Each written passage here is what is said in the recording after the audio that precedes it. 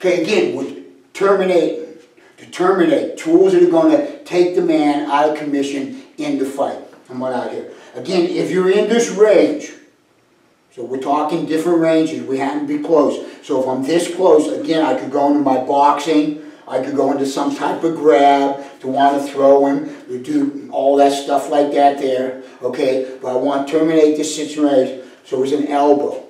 So I'm throwing my elbow. Okay, when I throw my elbows, I throw them like a boxer.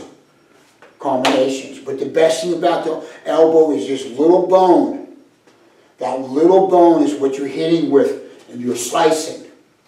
So you're not whip kicking, you're slicing through. So you're taking them out with that elbow. Okay.